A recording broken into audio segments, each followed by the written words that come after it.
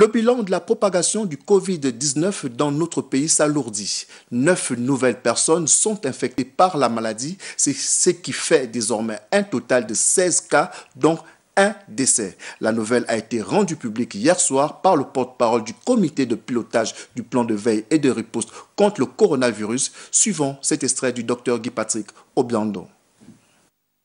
Mesdames et messieurs, les résultats des derniers prélèvements des cas suspects analysés au CIRMF et au CERMEL confirment 9 nouveaux cas positifs au Covid-19, ce qui donne un total de 16 cas positifs au Covid-19, dont un décès, soit un pourcentage de 5,6% par rapport à l'ensemble des tests réalisés.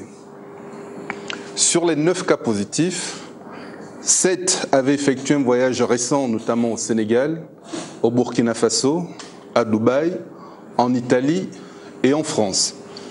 Les 2 autres cas positifs n'ont pas voyagé.